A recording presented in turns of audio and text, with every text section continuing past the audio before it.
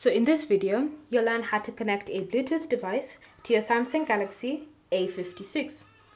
So for this video, I'll be using the Redmi Buds 6, but if you have any other Bluetooth device that you want to connect to your phone, then these instructions will apply. So the first step when it comes to connecting a Bluetooth device is to open the Bluetooth settings on your phone. To do that, simply open the Settings app, tap on Connections, then select Bluetooth.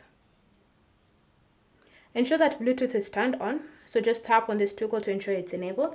And then once it's enabled, it's time to put your device in pairing mode. So for my Redmi Buds 6, all I need to do is just open the case and then press on the button on the side of the case. But every device has its own Bluetooth activation method, so just put that device in pairing mode. Once it's in pairing mode, you then want to come back to your Bluetooth settings on your phone and you want to tap on Scan.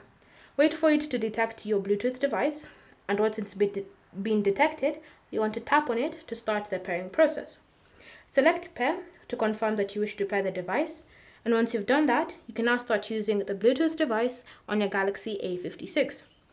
Thank you for watching. If you have any questions or comments, leave them down below and we'll get back to you.